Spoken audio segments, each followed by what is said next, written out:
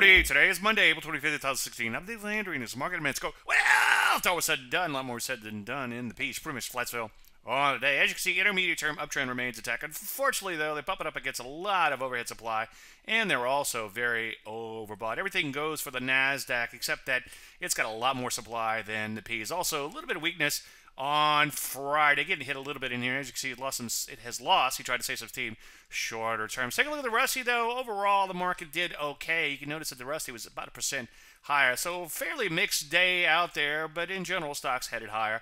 Unfortunately, though, Rusty's still in a lot of trouble. As you can see, sideways at best, much longer term. And so far, just got to retrace it in this recent slide in here. One thing that's concerning is some of these areas at high levels are beginning to stall out a little bit at their prior peaks. That's why I always preach that it's very dangerous to buy these stocks when they have these V-shaped recoveries at high levels. Metals and mining taking a little bit of a breather, but so far a nice little uptrend from those remains intact.